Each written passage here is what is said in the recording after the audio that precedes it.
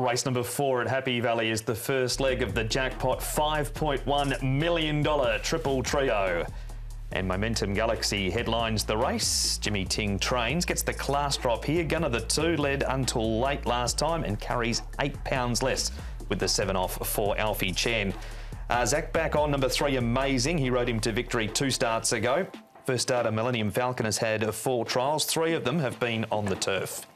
Bullish Brother returns from a lameness issue and has had 2 trials to get ready. Gear change on the 8 Wood on Fire.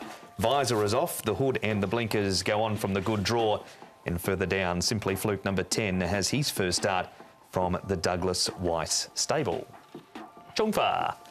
And it's Bullish Brother who's been up and back.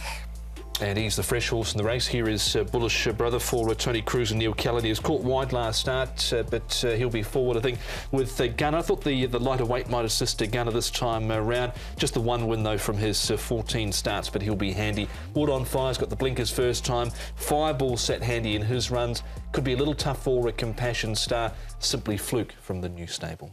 Amazing goes nicely. Zach Patton jumps aboard. And look, when he did win his race, he's kept his form because the 4th behind Happy Good Guys was good as well from his wide barrier draw. He's still got a little bit of an awkward draw, but the horse is going well and he moves nicely here.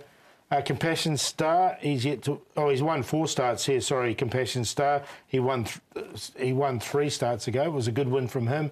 And he goes nicely in his work. And Manfred Mann has got him going really well at the moment.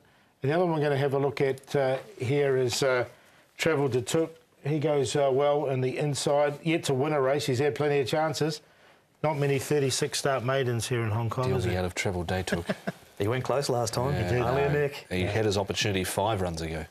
Not in your selections, then. No. Right, okay. Race number 4. Let's go back and have a look at some replays. The one we start with. Gunner and Amazing clashed here, as did One Step Ahead. Yeah, good run here from Gunner. He gets that weight off his back. This is what I was talking about, Amazing. He got quite well back, and I thought he just finished off the race really nicely. 1 step ahead. I couldn't have him at this stage.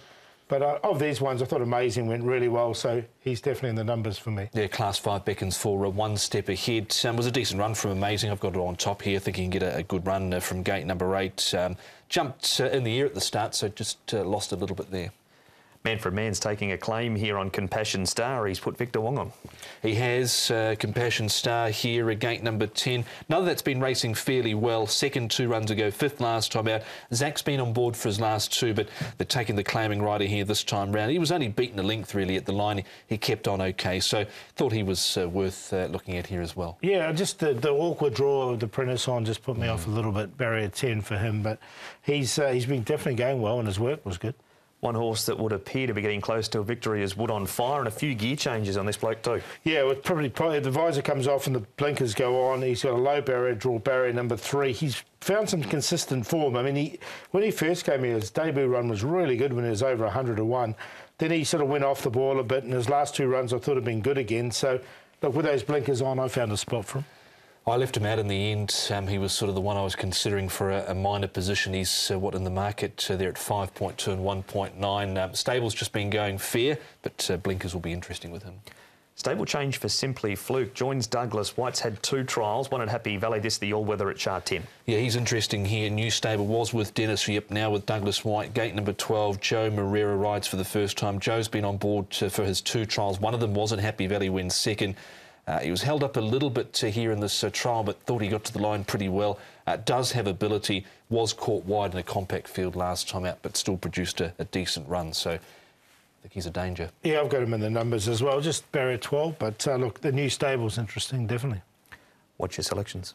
Well, I'm going to go with a horse we haven't talked about, which is the toppy there, Momentum Galaxy. He's been downgraded. He ran a really nice run behind Gentle Breeze, who I really like later on in the card.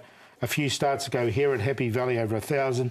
The 1,200 looks good for him here. He's been mixing his form between the all-weather and Happy Valley. I think from barrier 2, downgraded. He looks really well placed in his work. Been good leading into it. Amazing with Zach Patton aboard. Wood on 5, the blinkers on. And Simply Fluke from the new stable, 1, 3, 8, 10.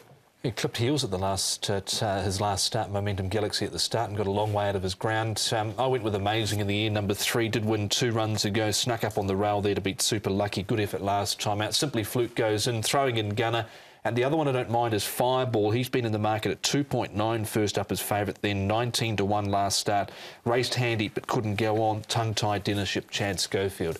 3, 10, 2 and 6. He's won 3 trials, Fireball. Run second in 2 more. He's got to have the ability. He does have, I think he does. Maybe tomorrow night might be the time to show it.